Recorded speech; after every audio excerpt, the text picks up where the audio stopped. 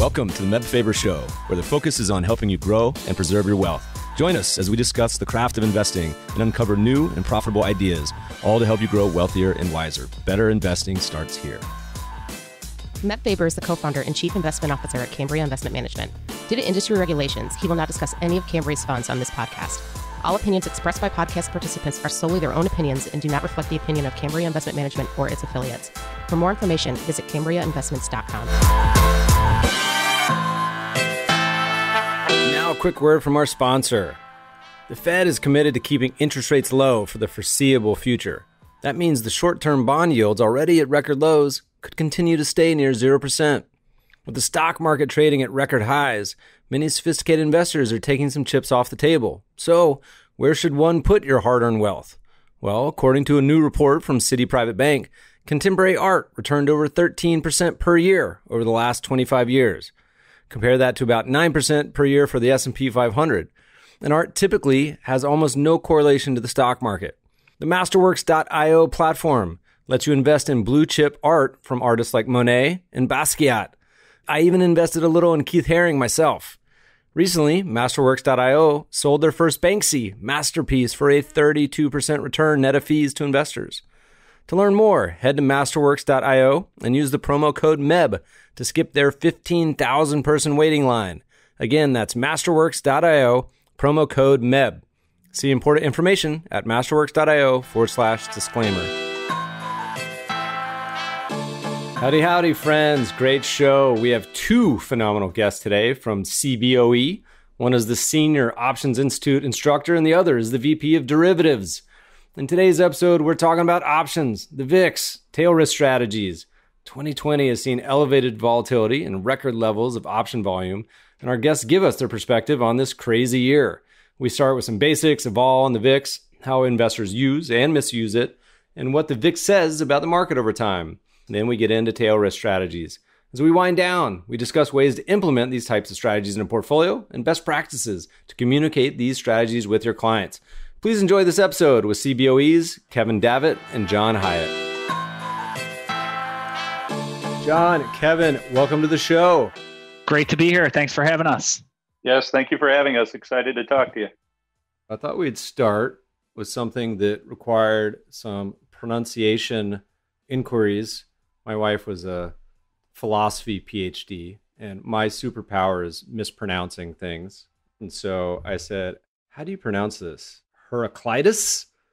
That's eventually what I settled on after 9 different mispronunciations. And she's like, you don't know who that is? And I said, no. She said, well, it's an ancient Greek philosopher. I said, well, that's interesting because I was reading a piece called Inside Volatility Trading, So Now What? Where the intro was on Heraclitus. It reminded me of the old Bill and Ted, where they're talking about Socrates. Who wrote this one? This is Kevin. That was me. And man, your wife, classics type. I'm already a little bit nervous about this, but that is something that I write typically twice a month. We try to take a look at volatility from a really broad perspective. And that probably gives you some sense that I try to weave in things like ancient philosophy, a bit of music, and I believe the bent there was he was one of the early process philosophers and this overall belief that change is one of very few constants. And I think that's a concept that can play a really important role in understanding markets and being comfortable with the existence, the fact that volatility, broadly speaking, is a constant. And so that became a lead-in to one of the recent write-ups. I appreciate your pointing it out.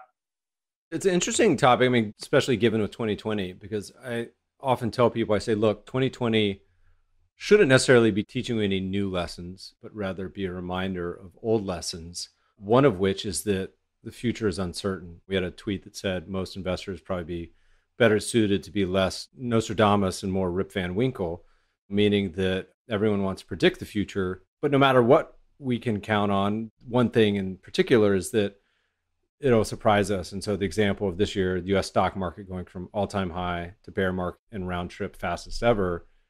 But that's to be expected, in using history's guide. Okay, philosophy. We could spend all time on this. Talk to me a little bit about volatility, guys. You guys are pretty famous for understanding all things vol and getting to all the Greeks and skews and everything else. But let's just start with the basics. What does volatility mean to you guys? Does it mean the VIX? Does it mean something else? How do y'all approach it? Maybe I'll take a first stab at that, and I think that John would be able to elaborate a great deal. But from, like I mentioned, a really broad perspective, I think that the word itself often has a negative connotation. In everyday use, you don't go out and like wake up and think, I hope to introduce some volatility to my day, right? There's a negative sort of embedded connotation with that. But in capital markets, it's simply a way to quantify rates of change. And so from a derivative standpoint, you're talking about figuring out what the standard deviations of asset changes are over a given time frame.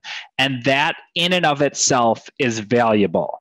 So over the past 20 years, which encompasses my time in this business, it's been fascinating to see the evolution of volatility in the markets going from something, and this is just my perspective, but where a handful of niche option or derivative types would talk about volatility or talk about the idea of the VIX, and to see that evolve into talk about volatility as an asset class. And we could go back and forth as to the legitimacy there or how that's interpreted, but to see that there is now tradable product, and there's been a proliferation of it, which John played a hugely instrumental role in that evolution. From a basic standpoint, we're talking about the rate of change, which, as we mentioned at the outset, change is a constant. And so from just a pure math standpoint, it's something that we can put a number to and then compare that to different times in the past. John, what's your take? Yeah, I suppose that I could probably point to the day when my views on volatility and measuring volatility actually started. I started at Cboe in the market regulation department and got a job in research and product development in 1997. And the first thing they did was send me to a conference that was hosted by the International Association of Financial Engineers. And there was a fellow there by the name of Peter Carr that gave a talk on replicating the variance of the S&P 500 through a portfolio of options. And the idea that you could hold a portfolio of options and the underlying and replicate the statistical property of the return of the S&P 500 was kind of eye-opening to me. That wound up being the first project that I worked on within product development, was the idea of, could we create a listed derivative that settled to a measure of volatility? And we actually wound up kind of using some of the stuff that Peter Carr had done to change the way that we calculated the VIX index, which was our metric of measuring the volatility of the equity market in the US. It started being an implied volatility measure. By implied volatility, I mean, we used an option pricing formula and at the money options on the S&P 100 index, which was the big options contract at Cboe at the time. And we backed out a volatility that was implied by an option price. And that was what we reported as the VIX. And then in 2003, we actually reworked the whole formula and moved it to the S&P 500. And now it's a weighted average of this portfolio of options that's meant to represent the actual variance of the S&P 500. So I think that was probably what got me really excited on the topic. Well, that's a hell of a first project somewhere. Not to go music too early, but I think about like Guns N' Roses' Appetite for Destruction. You got a killer first album there, working on the first instance of the VIX or the tradable side of it.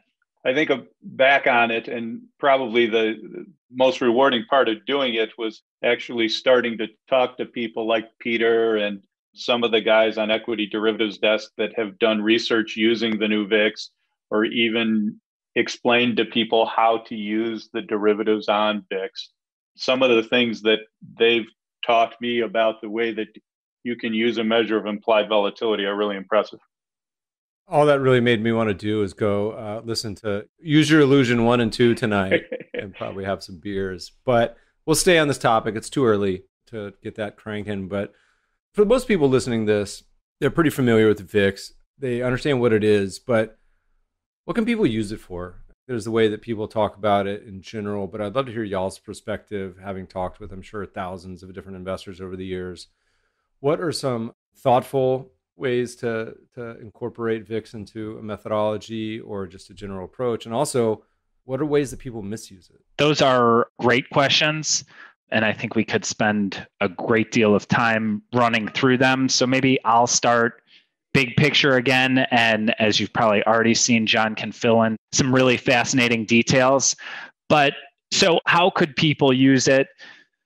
Sort of like options, broadly speaking, there are almost countless iterations and not necessarily a right one. But to your point, there are perhaps wrong or less right ones. And so from a simple perspective, I think that any forecast is inherently valuable.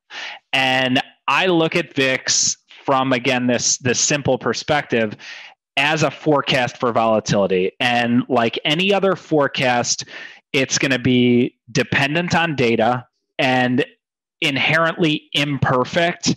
But if I'm traveling or something and I want to know what it's likely to be back when we did travel, wherever I'm headed over the next handful of days or weeks or month, I rely on a forecast. And so just from that basic level, whether I make decisions based on that, it's probably going to play a role. But I look at, again, really simple as VIX as a wonderful forecast that sort of distills the market's expectations for forward volatility. And we haven't really drawn a line here, but I imagine many of your listeners understand that there's a variety of volatilities. You have realized volatility, which is a calculation of change that occurred in the past, right? And you can chunk that out over a number of different timeframes. And then we can use option prices to back out, based on our model, the expectation of forward volatility. And going back to sort of how we kicked off, looking forward, the Nostradamus thing, we don't like to be that, but it's impossible. This is not a crystal ball, but it is a tool that can provide some insight as to the collective degree of uncertainty being priced into the market here and now. John, you could probably expound on that any number of ways, so I'll just keep it basic and let you run wild. I mean, at a high level, or the most intuitive way to me, I view the VIX as a tool to help interpret the things that we see happening.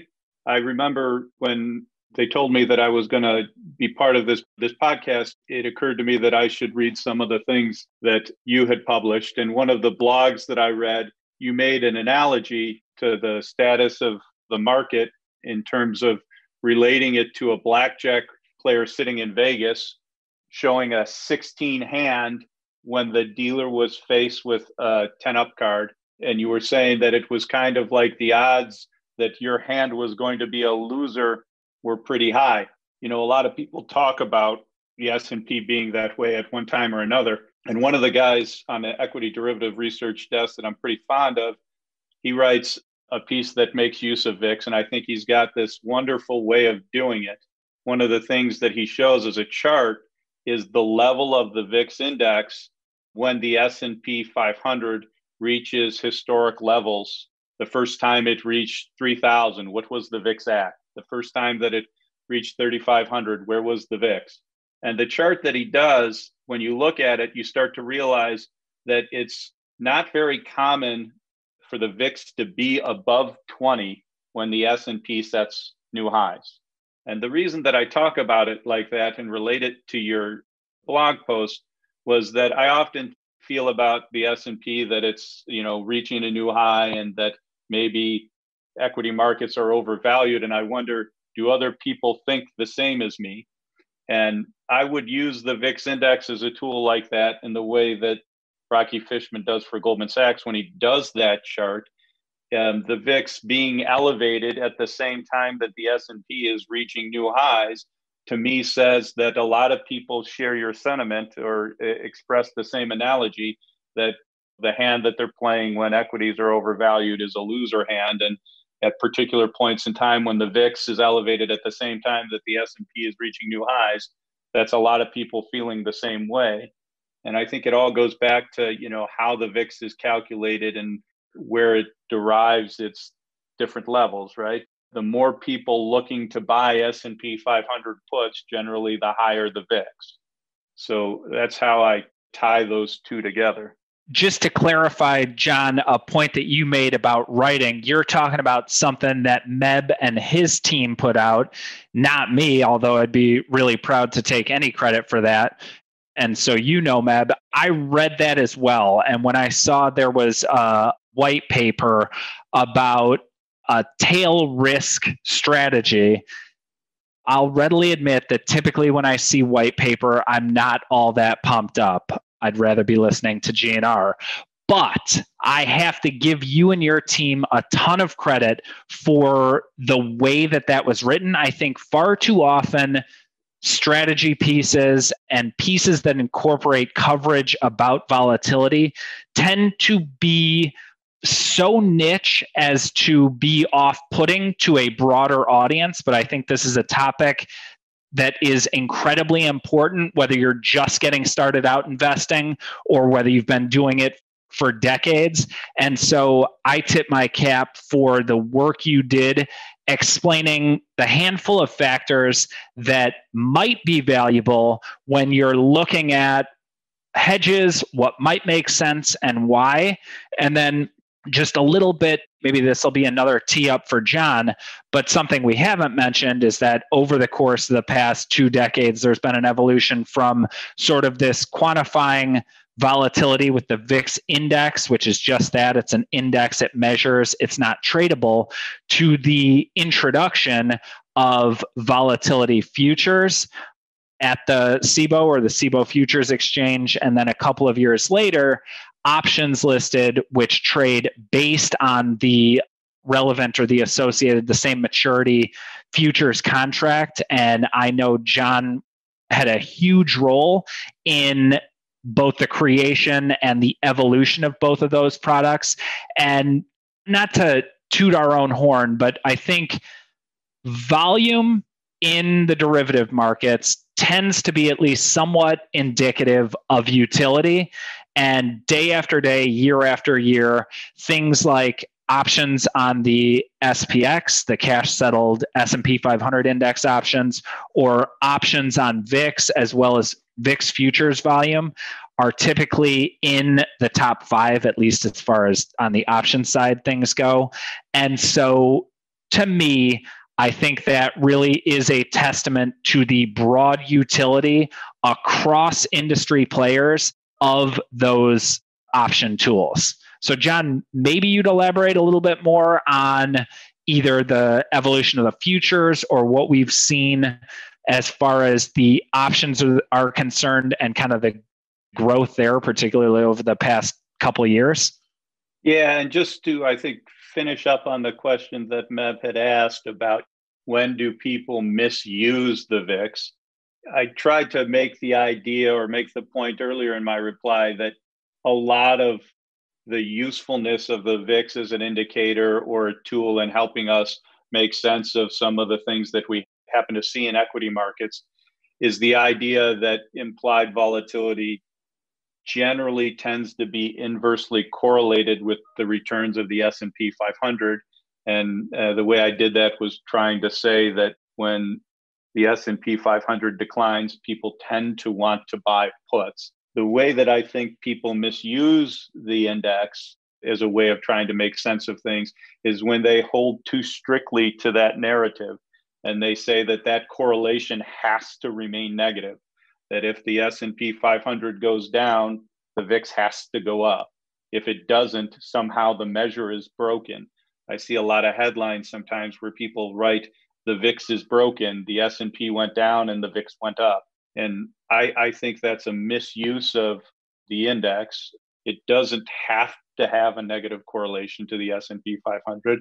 And I think that the times when the VIX goes up at the same time that the S&P 500 goes up is one of those times that the VIX becomes most useful in explaining what we're seeing in equity markets. You know, there was a time in March in this year where the S&P was down 4% and the VIX was down as well. And it was an interesting observation at that time because it was right in the middle of March when the realized volatility of the S&P 500 and equity markets in general tended to be very high. The idea that the VIX would decline in that gives you another way to view it. Implied volatility tends to be a mean reverting measure. If it's at 80, it's more likely to go down than it is to go up. The historic average of the VIX over the time that we've calculated it using this methodology is somewhere around 20. If it's low, like it was in 2017 throughout much of the year, around 9 and historic lows, it's more likely that the VIX would respond sharply up to a drop in the S&P 500 because implied volatilities were so low. So, you know, I think most oftentimes people are dogmatic about the way that they use the index and the relationships between it and the 500. And I think that that's probably what I would say about a misuse of the index. There's a lot of different ways we could go with this. I smile as you talked about that paper because had we done this podcast 4 years ago, you guys would have saved me 3 months of building my own options database. But instead, realized at the end that I could just play around with some of y'all's indices that you publish and arrive at the same conclusion. So listeners, you can certainly go to their website and find some really great series and monthly returns and all sorts of good stuff on all sorts of different ideas and strategies. And so there, I saved you a full summer of drudgery. But as we talk about this dance between the S&P and the VIX, and you guys have been through, like me, kind of 3 big S&P monumental events over the past 20 years, the internet bubble and crash, the global financial crisis, and then certainly this past year. How do you guys think about broadly hedging, tail risk, and ways to think about a stock portfolio? Because the takeaway from the paper, part of it was also in the appendix, that particularly people in our industry are extremely exposed to one risk, and that's U.S. stocks. Their portfolio, even if it's 60-40, tends to have most of the volatility is stock rather than bond. If you're an advisor, your revenue from your business ends up being related to stocks. Clients panic at the bottom. If you don't own your own company, you're exposed to the whims of what's happening. And on top of all that, stocks often are fairly correlated to the economic cycle. The problem that we saw, and I think is challenging for a lot of practitioners, not just retail, but pros alike, is the space gets pretty complicated quick. How do you guys think about best practices, ideas, experiences, wherever you want to take it, thinking about hedging strategies in general? So maybe I'll start there again, and John, you can pick up or fill in details. But the point you led with, where there's any number of ways you could go, I think if you take one step back from that, what I find psychologically interesting is that we tend to see a huge uptick in interest around tail risk strategies. Let's say in 2002 or 2010, or maybe like now or early next year, like after these events occur. And that sort of hindsight bias I find fascinating, especially with this sort of rational actor assumption that econ types approach evaluation of this type. And we've already mentioned the analogy about everybody trying to look to insure their homes after they're on fire. But I think about it like I don't enjoy paying home insurance, but in the event that some disaster strikes, I'm going to be grateful that I have that. And a tail risk strategy, from my perspective, is structured to insulate yourself against some specific disaster, typically a significant pullback in your portfolio value. And one thing that Meb, you just said, everybody is typically exposed in a similar way. So one of the ways I look at that is most people are implicitly short volatility. And so when volatility moves up, particularly when it happens with some velocity like it did earlier this year and any of the other timeframes that we talked about, there's panic, right? And we see this cycle after cycle, and all sorts of people look for protection at the same time. And in that sort of situation, you have a supply-demand imbalance and the cost of insurance goes up. But people that tend to be more proactive than reactive, I think, are generally amenable to the idea of, listen, I want some potential protection in place because this is going to happen at some point in the future. The likelihood of timing that, which again, going back to your paper, I thought was really well handled. Nobody is going to time the market perfectly over any stretch, right? So like my monthly insurance premiums, I'm not looking to time that, but I know there's some drag. And then the art becomes, how do I structure that insurance? Because there are far more creative ways to do that in the derivative markets than in the insurance business. And so to that point, we could have, I think, an interesting discussion about the relative value of outright S&P 500 index puts, right? That establish a floor at some point that you're comfortable with, whether it's 10% out of the money or 20% or what have you, some very specific level, versus some exposure to long volatility, either with VIX futures or VIX options, which will behave differently. And that stuff that when I listen to John in other presentations he gives really gets into the weeds, but it's fascinating. And so, John, I don't know if that's something that you want to talk about, but if you do, I think it could be illuminating for the audience. I think the first thing that I would say about the complexity of this topic, and I think it tends to get more complex the more bespoke that you get with how you look about hedging, right? In one of the presentations, I think that Kevin might be referring to, you'll look at it and you say, well, if I were interested in hedging an S&P 500 portfolio, how frequently should I do it? Should I buy monthly puts or should I buy a 1 year or 2 year leap? And you can back test all kinds of these strategies, and over certain market environments, it might be more beneficial to once per month buy a 10% out of the money S&P 500 put. I mean, if you look at it in 2020, probably made more sense to hedge monthly than it does annually. If you just bought a December leap in January and thought that that was the appropriate way to hedge, it would be the case that we had this severe 30% downturn in the S&P in March, and then we immediately saw the S&P come back, and now we're going to be up for the year. And that purchase of the 1 year put, while it had some mark-to-market gains in March, if you're still holding on to it, you probably paid the premium without ever actually using the hedge. You know, you start talking to people about, well, then should I have rolled the put to a lower strike in March? And that's when you start to get into the, you know, all of the complexities that people refer to about hedging programs. It would seem to me that there's probably not one universal truth or right way to implement a hedging strategy, but that there probably is a right way depending on the situation of the person looking to implement the hedging strategy. So one other thing I might add to that is, I think if you have a hedge on of any sort, right? Even a sloppy kind, which I'm not advocating for, but any kind of hedge likely affords you a different mindset in the middle of March than someone that's fully exposed.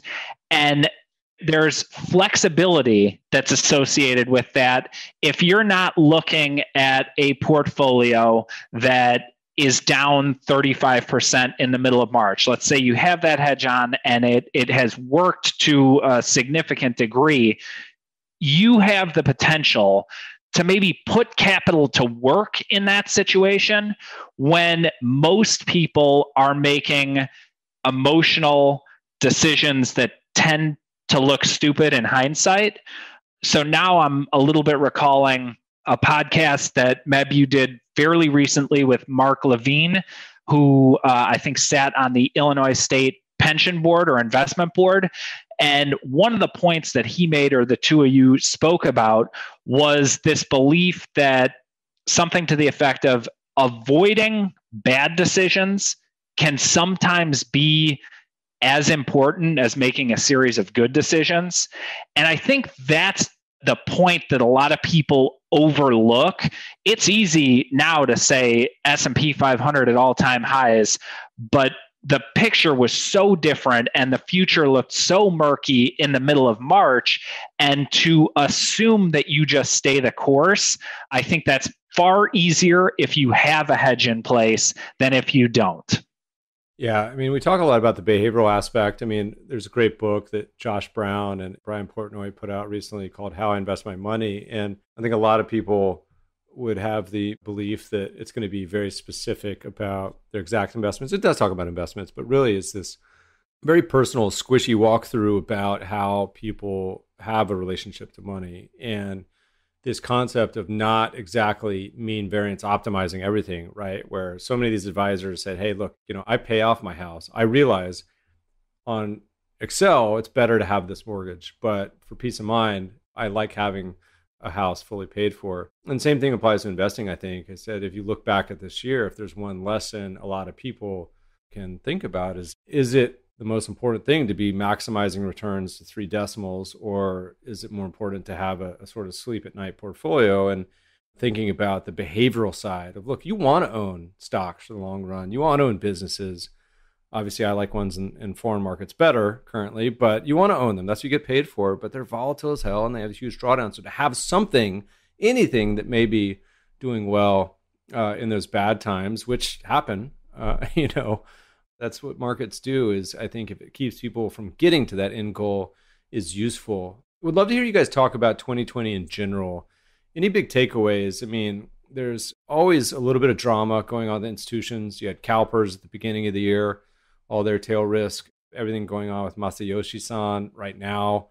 They had news out today that they were ceasing their options program because of too much blowback. Any general thoughts on just 2020 in general? Lessons learned, things going on, gossip, anything else y'all want to talk about? From my perspective, 2020 has been fascinating for a variety of reasons. If I just speak really broadly from an options industry perspective, we're on pace for a blowout year in terms of volume. That's wonderful. I think, at least from the work that I do, and I work in the education arm of the exchange, that's also a huge opportunity because we've seen a massive amount of take up on the part of seemingly newer investors.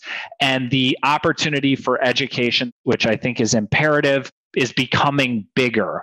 But people are becoming much more comfortable with the idea of using options to gain exposure to a market of interest, whether it's domestic or international or something very nuanced. And then you've also seen the market make moves that we haven't seen in some situations kind of ever, but for quite a few years. And I think that that's healthy. So I think the broad market behavior that we saw going back to like 2017 was an aberration. And if you're new to this, the realization that volatility is a omnipresent, very real risk is a good thing. And maybe I'm colored because I think you're impacted by like the early stages of whatever it is you decide to pursue.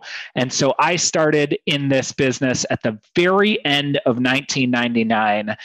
And I saw the sort of, and I also happen to be kind of interested in the behavioral side of things, the tail end of the NASDAQ boom, where for those of you that are maybe younger or don't recall, the NASDAQ composite doubled in about 6 months between late 1999 and March of 2000, and then lost something like 80% of its value into the bottom in 2003.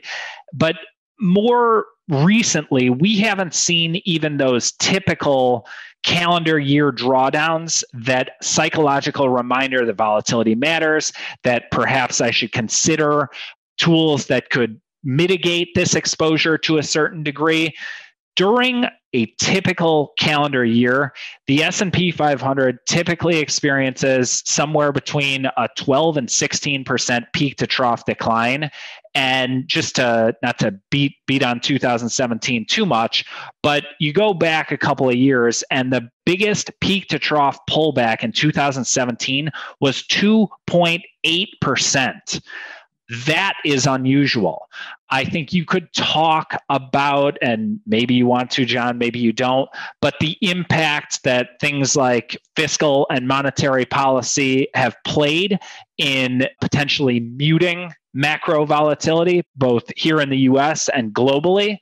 And just from a pure VIX standpoint, to see the index in the middle of March make closing highs, a level 82.69 that exceeded any closing level even in 2008, is fascinating. And I'm not making light of that because I know it was incredibly difficult for many investors.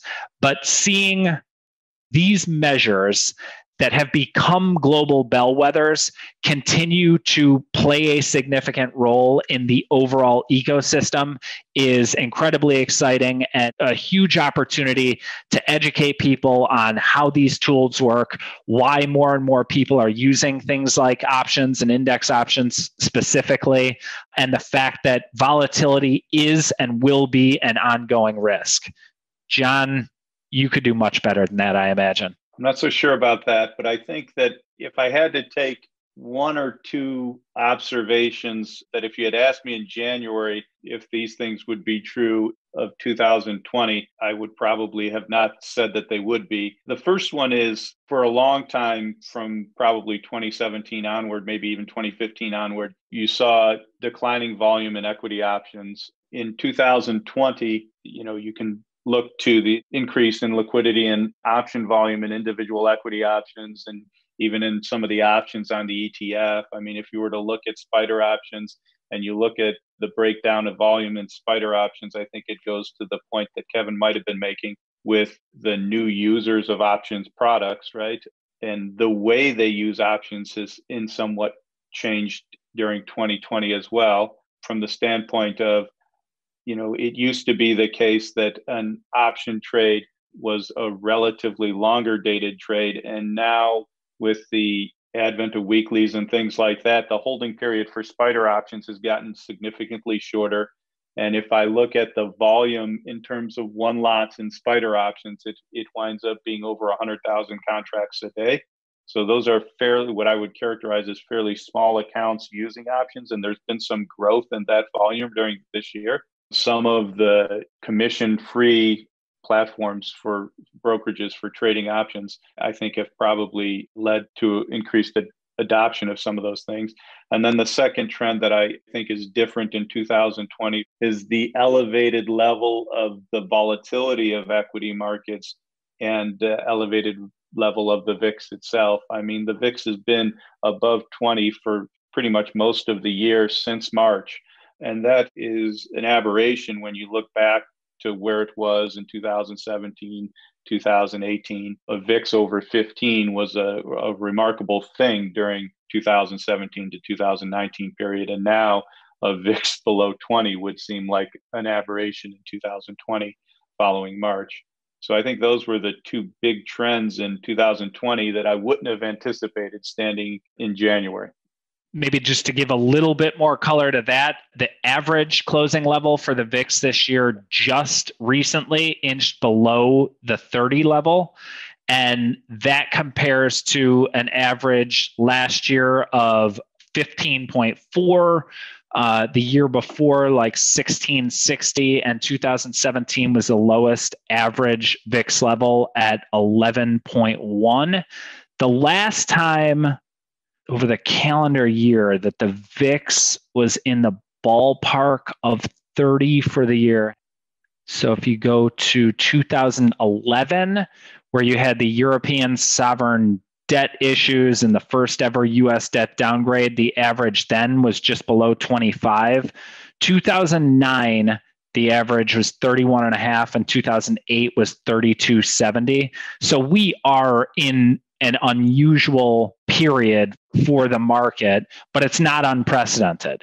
And I think that, again, loops back to Meb's point about understanding that these things do happen. And there's kind of been a significant dearth of volatility for the past few years that can change psyche and change behavior.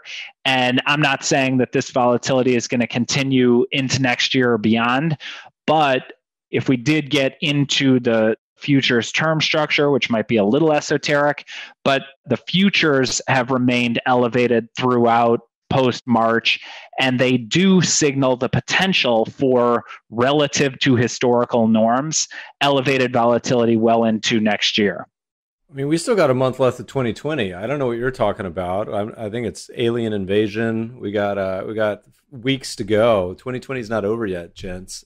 Fun thing about talking about options and futures and derivatives and all the work you guys do, you have some great indices. Some of these go back to the 1980s, and they always have fun names like Delta Byrite or Iron Condor or Smiles, everything else. Would love to hear you guys talk about a strategy or an idea that you think people would like to hear more about. One of the things that's always fascinated me in terms of the way people think about equities is the idea of diversification. Do you think that if I go ahead and I hold a diverse enough group of equities in the United States that I've got a diversified portfolio? And I've always thought that there was something amiss in that idea, right? I mean, if you look back into March of 2020 and I try to calculate what the correlation is amongst the stocks of the S&P 500, which you kind of characterize as it used to be anyway, a broad market measure. When you have events where equities are down, those correlations are not static numbers and they tend to change over time. And in periods when the market goes down, those correlations tend to go up. So the idea that I have some diversification benefit by holding a large basket of equities within the United States, to me, when you have normal returns, probably that's the case. But when you're really interested in something like tail risk or a large decline in the S&P 500, those correlations go to 1, and that diversification benefit is somewhat lessened in my view.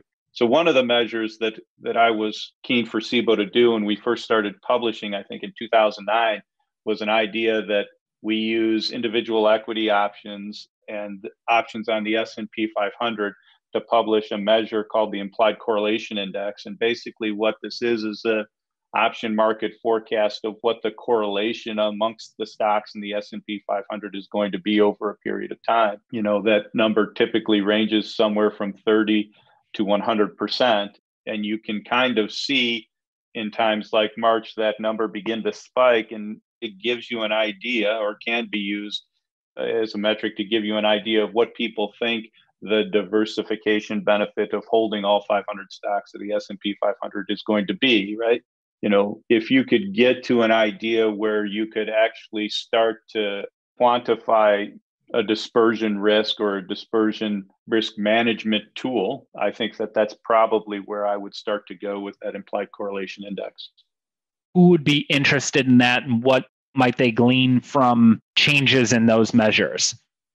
I'm kind of being devil's advocate here. So I think, right, if you were to calculate at the money implied volatility of an S&P 500 index option, and you were to compare that to the weighted average, market cap weighted average implied volatility of the stocks that make up the index, there's a difference between the two. And that kind of hits at the idea of a risk premium embedded in index options. So, if it were somebody that were interested in implementing hedging using S&P 500 options, I think it is instructive to look at implied correlation and what the equity market is saying, equity options market is saying for implied correlation as to whether or not a hedging program makes sense at a given point in time. I'm just trying to add to the complexity that Meb was referring to earlier, I suppose. Well, I appreciate that addition. That helped clarify for me.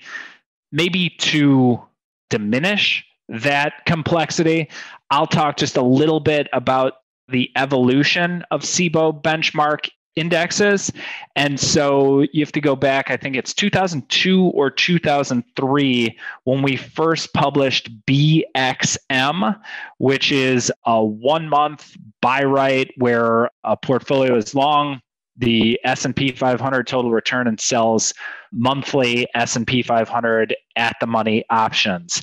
And so the world has changed so dramatically in the interim. Like prior to that, institutional money, and John, you could correct me if I'm wrong here, but the institutional embrace for equity or index options was relatively small. And they would come to Cboe as an exchange and say, listen, we need data that I can show to my investment board that illustrates how and why this can smooth out my risk-adjusted returns or something to that effect.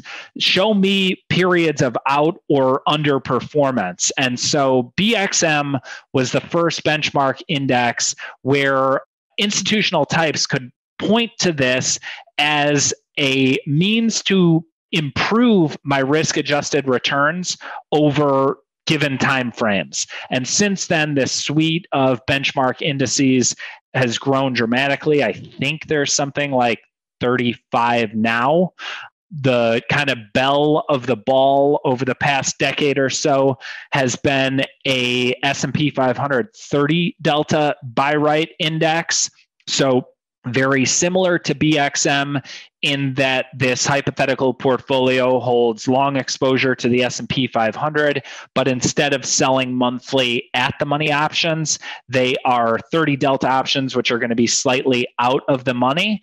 And so if you think about the tendency for the market to move higher over discrete time frames, you're capturing more of that by using an out of the money call option, but still bringing in some premium that potentially adds to your yield over time and gives you some degree of downside cushion month after month.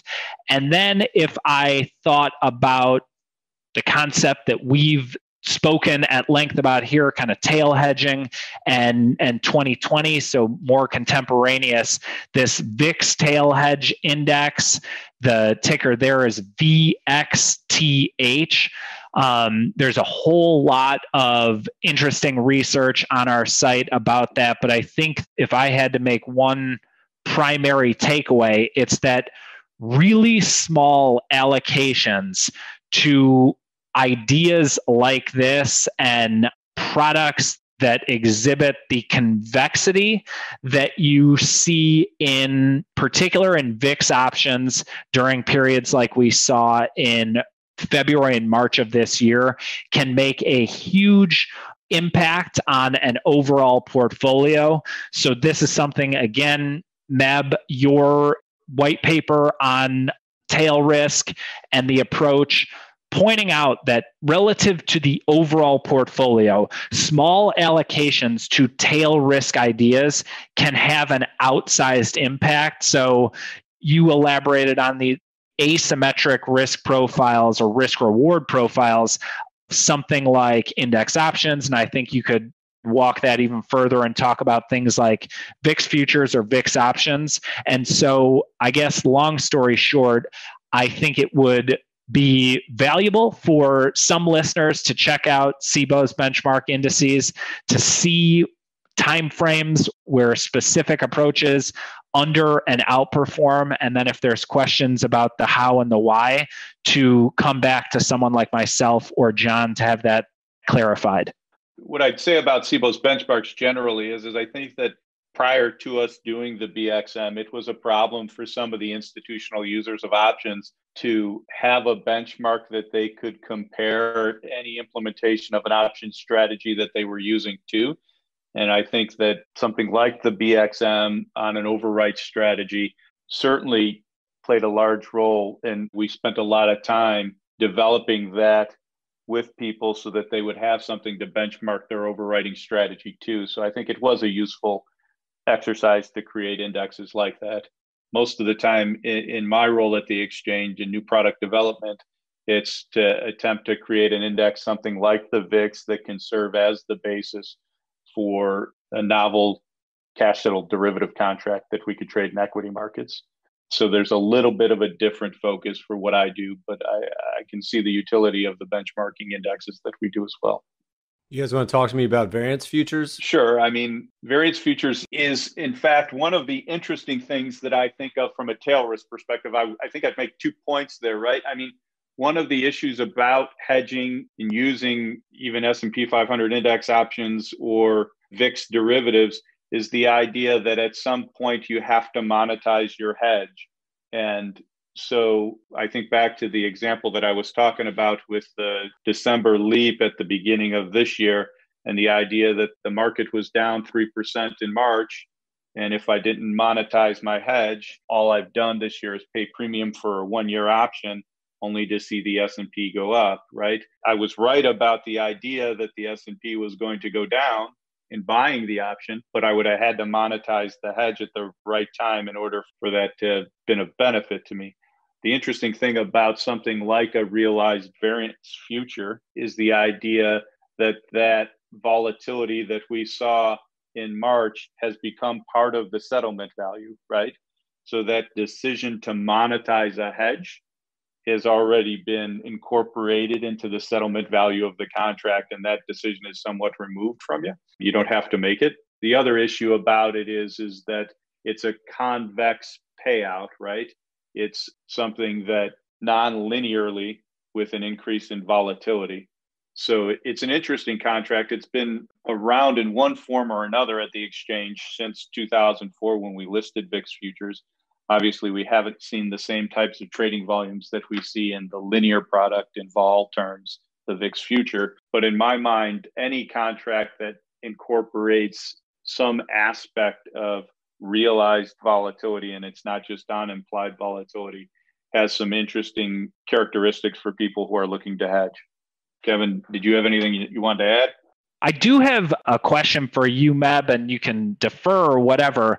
I'm curious from your conversations or your team, where the interest lies in this concept, this strategy of tail risk, and has it been constant? Like if you look back the past couple of years, do you see very significant level of interest now, whereas there was none 3 years ago, or what from your perspective? You know, I think if you go back in the history of investors, the last 20 years, we could walk through every 2 years what people were excited about. So y'all cut your teeth late 90s, as did I. Was trading dot-commers during class in the late 90s. So were my professors. Fast forward a couple of years, people were interested in dividend yielding stocks, small cap, REITs. Fast forward a couple of years, people were interested in commodities, emerging markets, BRICS.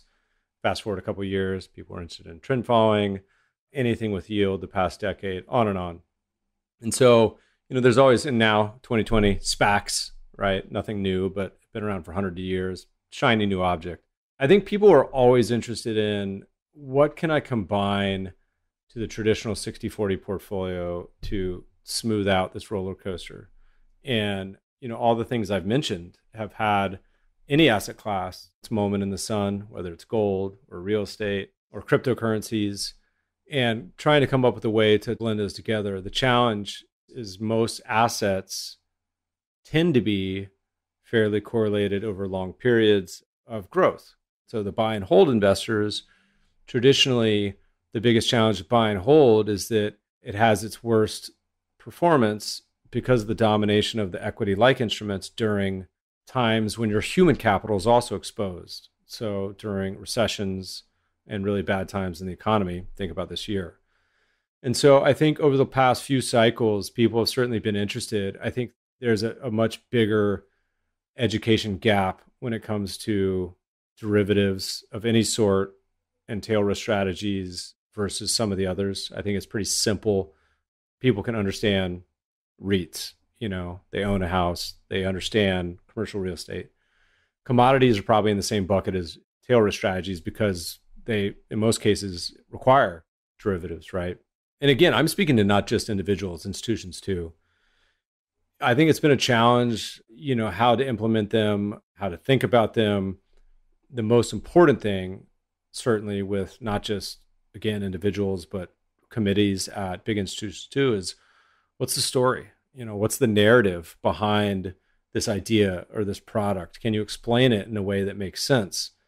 And so many things in our world, we're the quant nerds, right? We could spend 6 more hours getting into the specifics of some of these strategies and ideas, but trying to convey them in a way that makes, I think, thoughtful sense. And lastly, the practical element. How do I put this together as a piece of a cohesive whole and talk to people about it? The one area that I've seen a pickup and even more interest is, what the hell do people do about bonds? I think the average investor is scratching their head saying, these government bonds are giving me less than 1%. I charge 1%. The average financial advisor, how in the world is this going to work?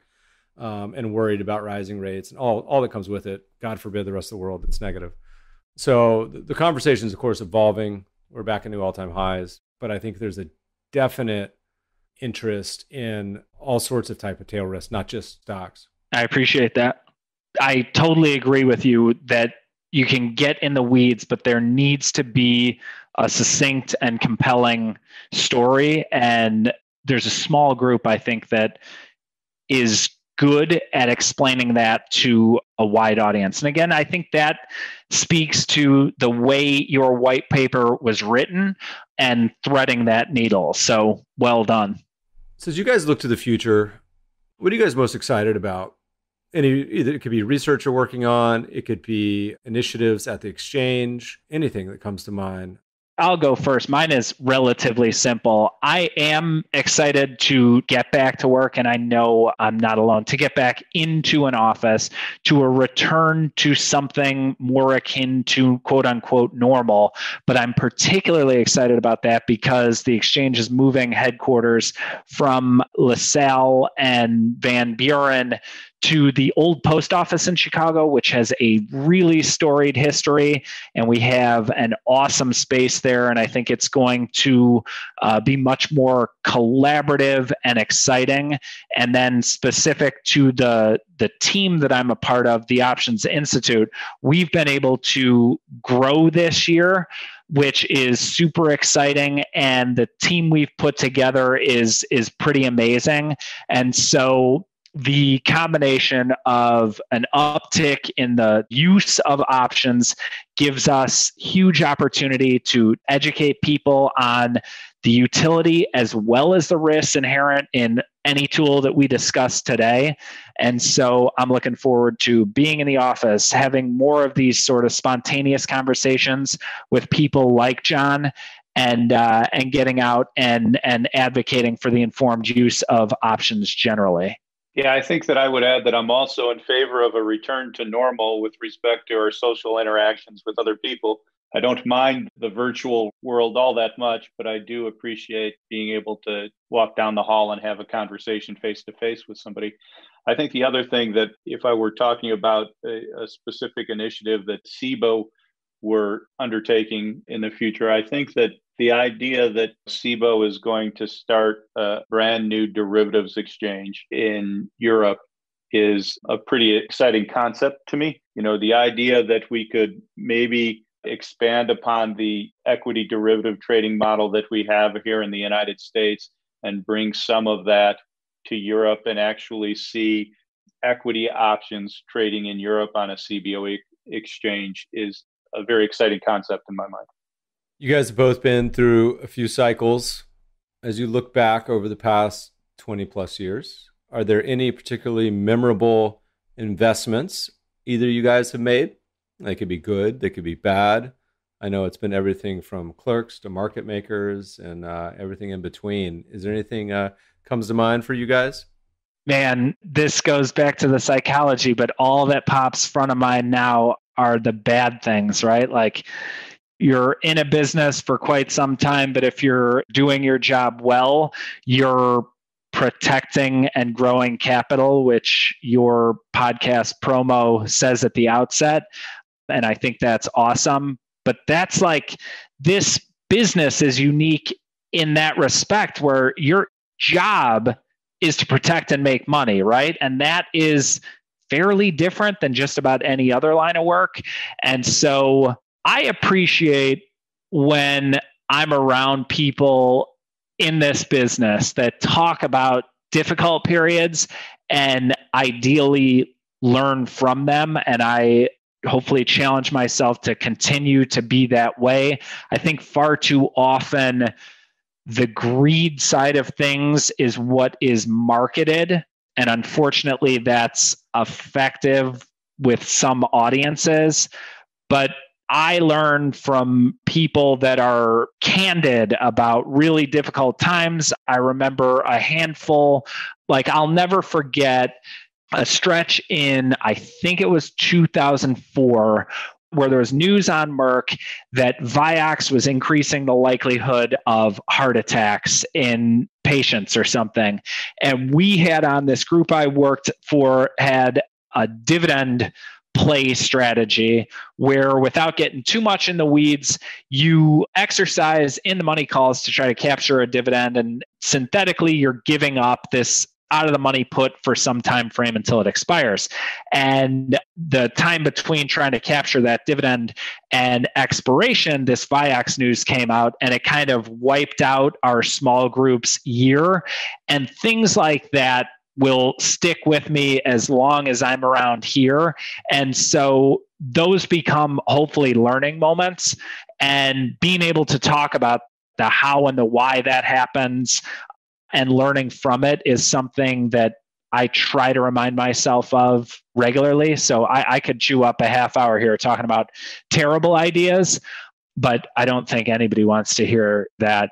I think the most prominent thing on my mind would not be any particular trade. It would more be a product. I'm a huge fan of exchange traded products like ETFs and ETNs. I mean, the idea that I can buy or sell the entire S&P 500 with one trade in a spider share is, I think, a particularly powerful tool to me. Not only is it a powerful tool, but the back and forth in terms of people talking about the impact that it has on equity trading in the United States, and the idea that there is so much money indexed to the S&P 500 and index funds have become such a large portion of investments. And what does that do to diversification and the correlation amongst stocks if most of everybody's investments are indexed? The idea that there's so much to talk about from the development and growth of that market is also interesting to me.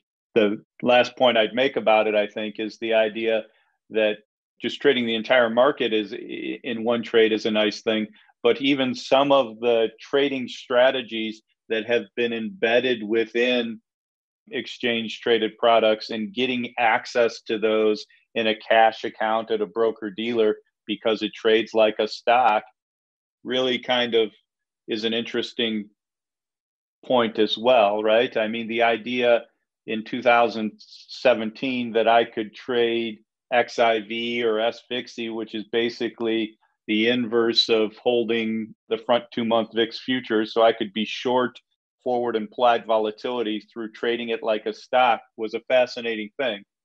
It also wound up being a pretty decent trade in 2017, but it really opens up a lot of different trading strategies to me within a 401k account or a personal retirement account that otherwise wouldn't have been there. They obviously raise all types of suitability issues and questions that need to be sorted out as well. But I think it's an interesting product and I'm a big fan of it. Are you talking too about the growth in the defined outcome in the listed market products, John, or am I misinterpreting that? No, I don't think that I was necessarily talking about defined outcome products, just the format of an exchange traded product and some of the things that have been put into it. I cited XIV because I traded it, and it was the idea that you were trading forward 1 month implied volatility of the S&P 500, but you were trading it in the format of an equity issued. and trade it in a secondary market was fascinating to me.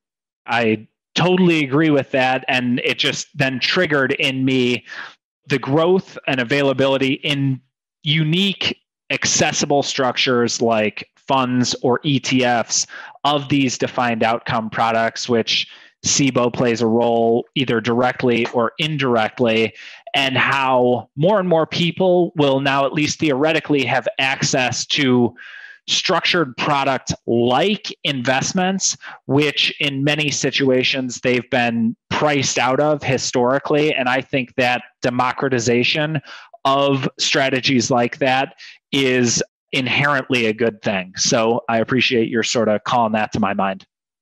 Gentlemen, this has been a blast. Would love to talk about all sorts of other weird stuff. So maybe we'll do a follow-up in 3 or 6 months and do the super weird show. Use Your Illusions 3. Yeah, those that weren't ready for the super weirdness. You guys put out a ton of good research. Where do people go? Where should they follow you guys? What's the best place? All right, so this is a great time to highlight this because we've been updating a whole bunch of material. And if you just do come through the parent website, Cboe, cboe.com, you'll be able to much more easily navigate to areas of particular interest, whether it's index options, volatility, education, what have you. And that's a tip of the cap to the web development team. I know they've been working on that for a really, really long time, and they probably never get shout outs on a podcast like this. So to those guys and girls that have been working late nights, redesigning the website, well done. Come to Cboe.com and find out what you need to. And if there are kind of nuanced or specific questions, you will be able to find or get answers from somebody, John or myself, or somebody else in the Options Institute. Send them in. We welcome them. It keeps me in work. John, Kevin, thanks so much for joining us today. Thank you for having us. Thank you very much for having us. Podcast listeners will post show notes to today's conversation at mebfaber.com/podcast. If you love the show, if you hate it, shoot us feedback at themebfabershow.com. We love to read the reviews. Please review us on iTunes and subscribe to the show anywhere good podcasts are found. Thanks for listening, friends, and good investing.